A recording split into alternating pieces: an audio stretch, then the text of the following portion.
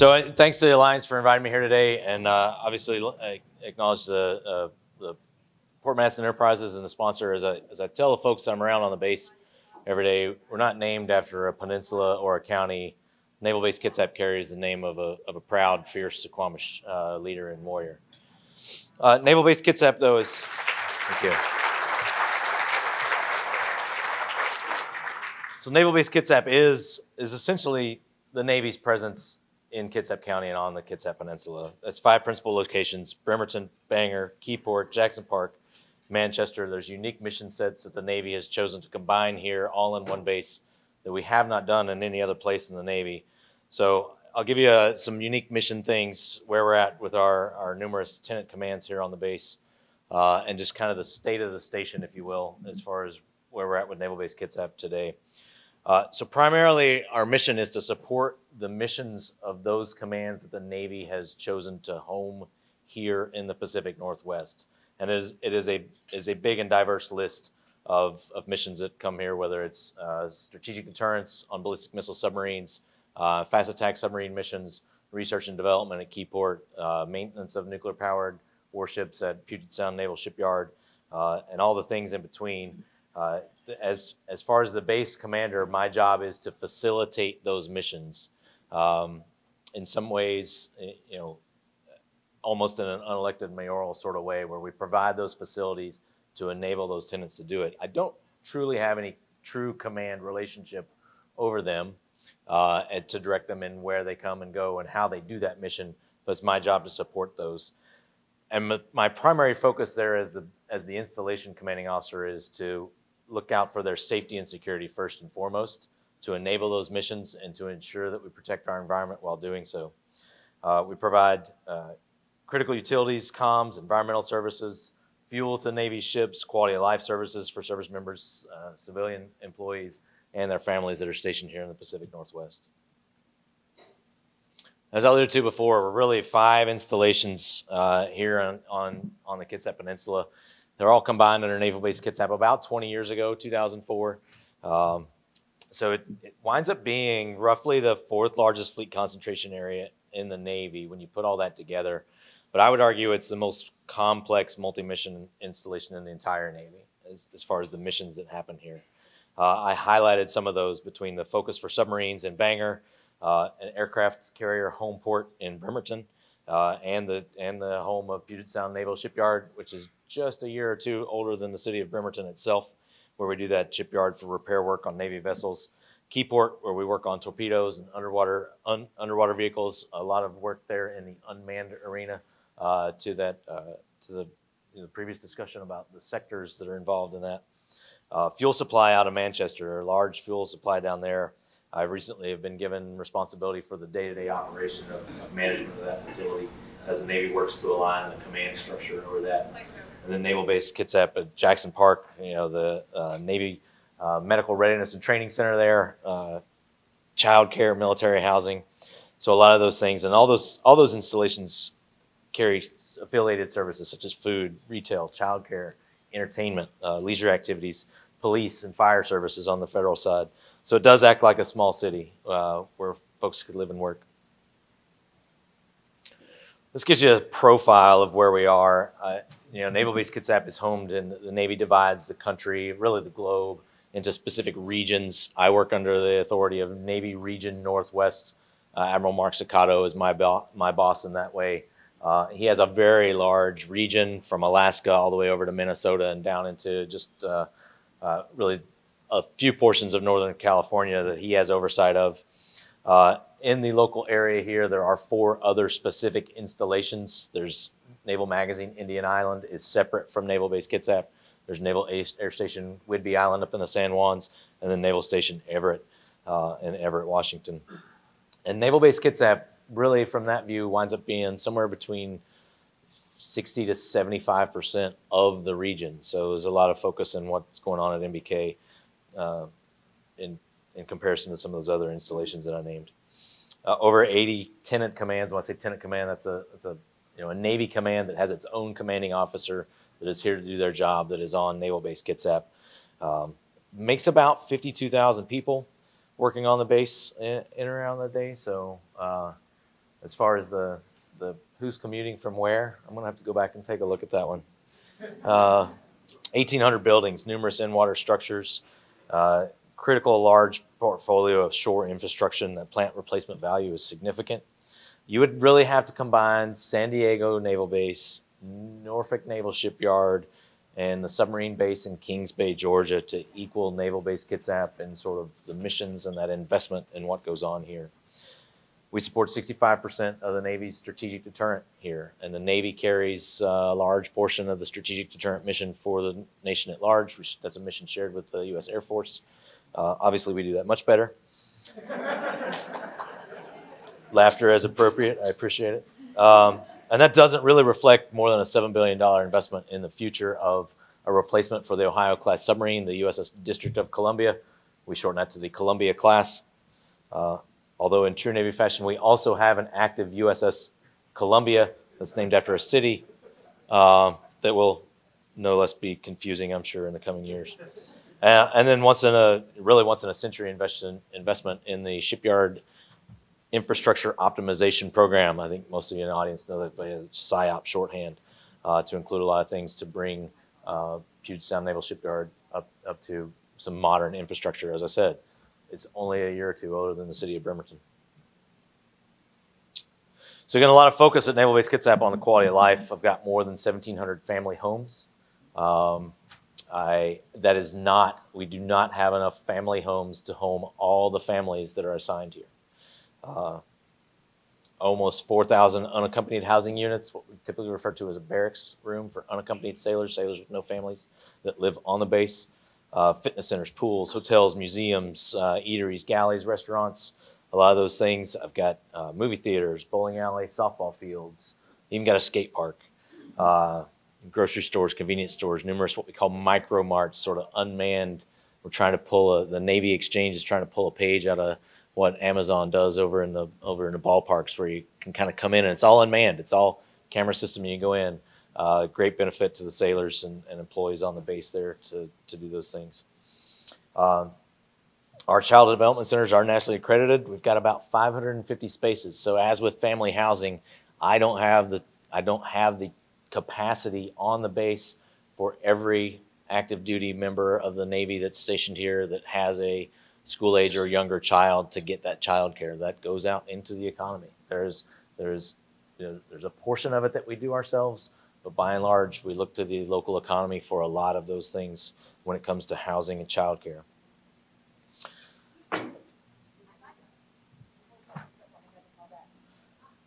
These numbers some of you may have seen before if you've heard me speak at some of these meetings. The 52,000 is an updated number. The rest of the economic data here is a little dated. It actually costs the federal government money to go figure out how much money we put back into the economy. So we haven't invested in that kind of study since 2017. However, we are actively participating with the state of Washington under an effort led by the Lieutenant Governor's Office to forecast the military economic data statewide, and we expect to be able to leverage that with the local impact as the state works on that study. We think we probably, I don't know, Joe, if anyone at KEDA would challenge us on this, but I'm told we're probably as big as the next 15 employers combined. Yeah, I mean, altogether, we think of you as 39,000 people employed here, and that dwarfs our second largest employer is significant, St. Michael Medical Center, but I believe that's under 20,000 folks. Did I get that right, Chad? Okay. So I'm certain there's a lot of interest in the room on sort of where the Navy's future is with Naval Base Kitsap. And so the first one I would highlight is that we're transitioned from the Nimitz-class carrier to the Ford-class carrier. It's a newer ship. It's modernized. It's got different electrical distribution systems. It has different needs, different infrastructure needs.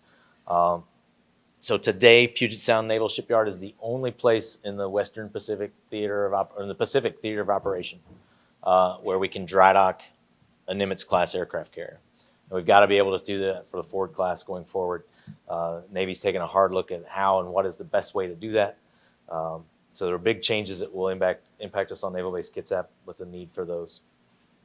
That PSYOP that I mentioned earlier, they'll have to plan all those military construction projects. There's the key factors I think you'd be interested in is that forward is slightly bigger. It can handle more capacity, but it will actually be crewed by slightly fewer people as we modernize these with newer systems.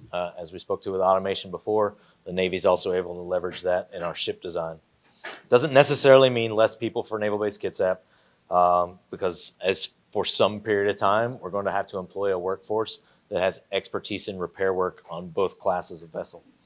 There will be some significant energy changes as far as the infrastructure that supports the electrical demand on those carriers. As I mentioned with the SIOP, that's overall that umbrella term SIOP really refers to the Navy's large-scale program to modernize all 4 of the public shipyards. That's Norfolk Naval, Portsmouth Naval, Pearl Harbor Naval, and Puget Sound Naval shipyards.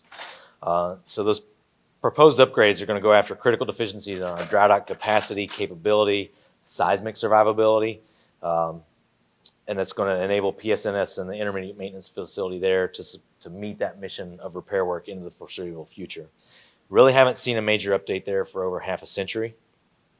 And then we're looking at all the other things that have to go into that to support, as well as that plan that looks at as we do that and we get ready for that new carrier, how do we develop that whole area and make sure we're making smart choices on where to put additional parking, additional support facilities, and all that to be planned in to house that new class of carrier.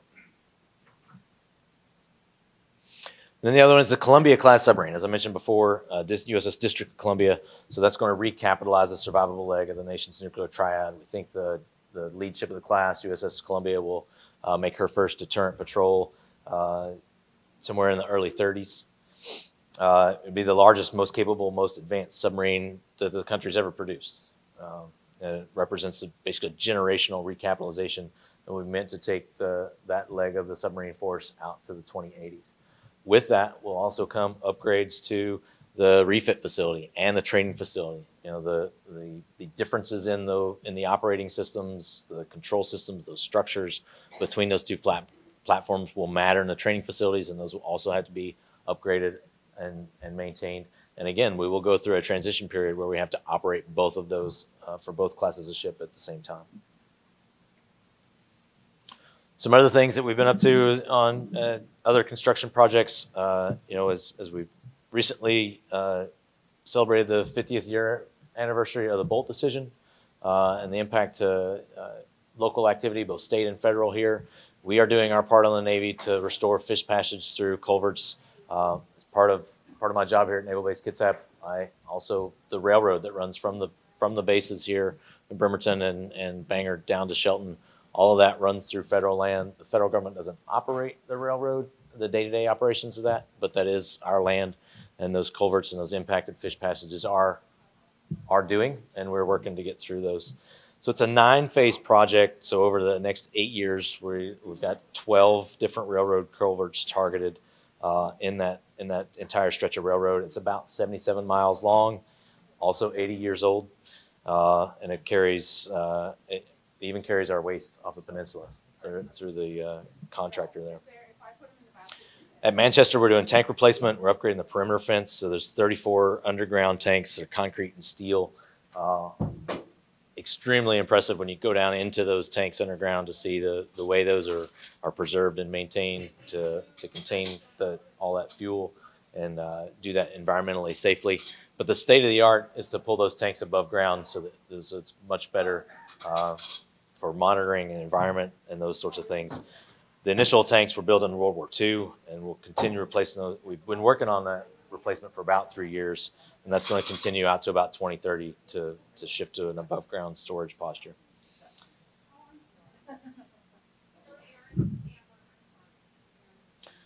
Drinking water, certainly with the PFAS and PFOA discussion on the national stage, the Navy again has been doing our part. A lot of chemicals we developed in the 60s. I love Gore-Tex. I love Teflon. I like microwave popcorn. I love the capability that an aqueous film forming foam does to help fight a fire. But those chemicals aren't great for us, and we've got to go clean that up. So we've been working hard. to go out in the community, ask those that are still on drinking water wells to allow us to come in and sample their wells so we can understand where we're at.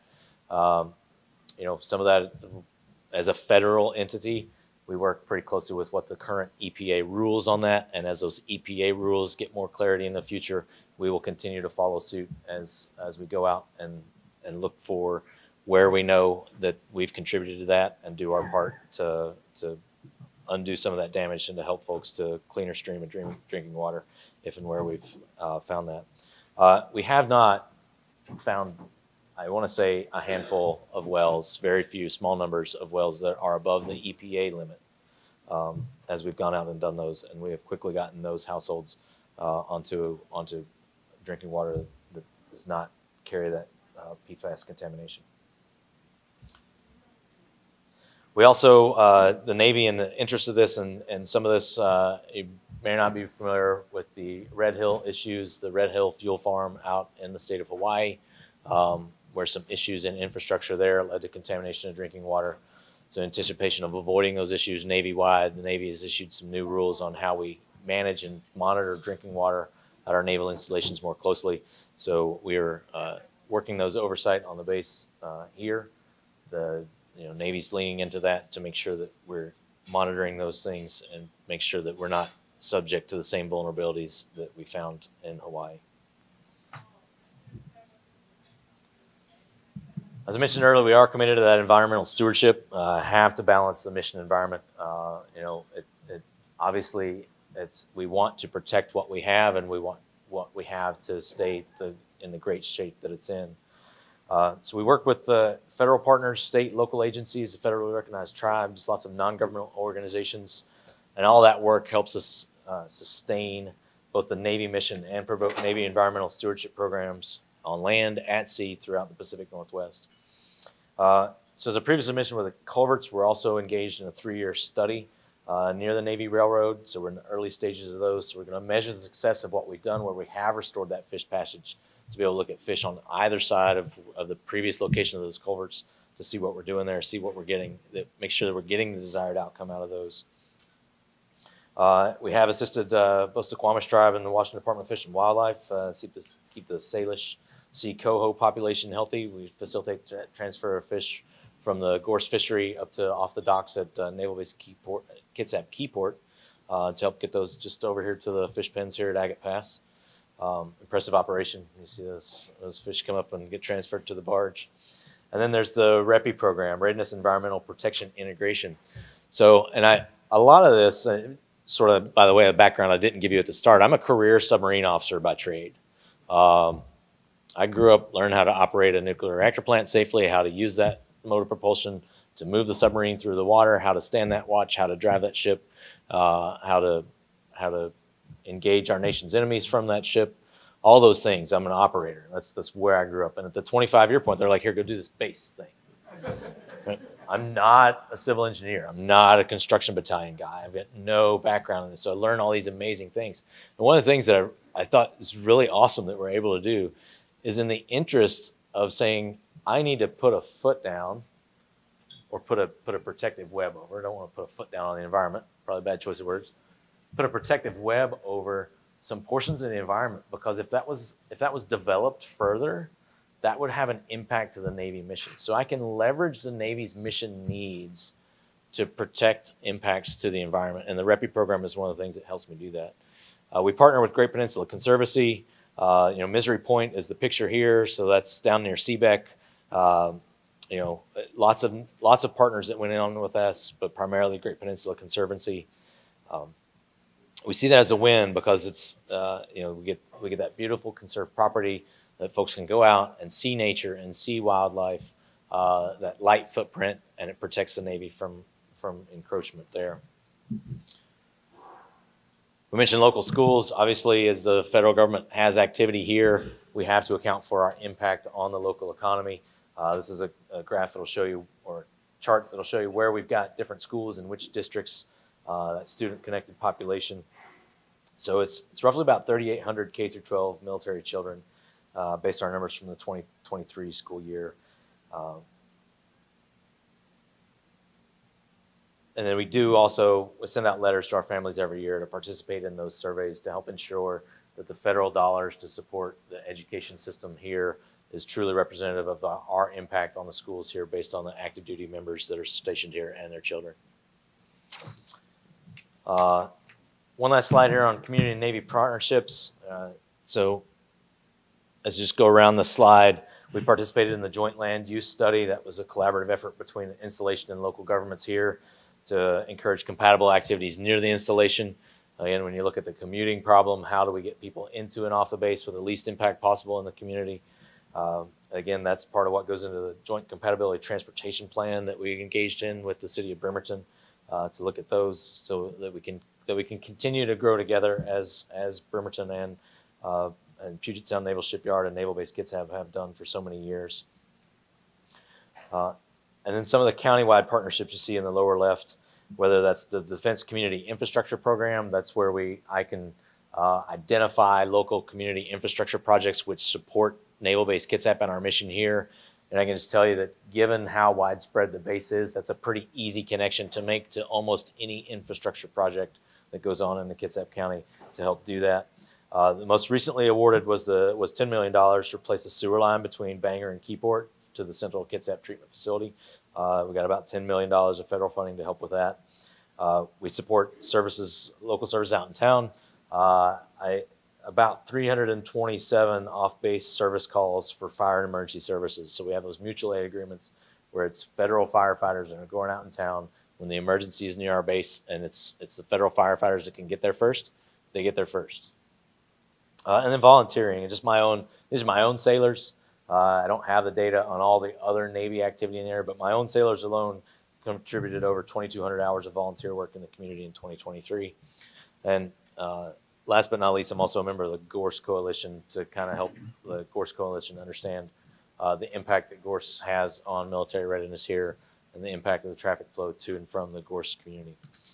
So with that, I'll leave on the contact information slide if you need anything from us there. Again, I appreciate the opportunity to speak to you today, give you some insight into where we're at today on the base and where we're going in the future. Thank you. Thank you, Captain.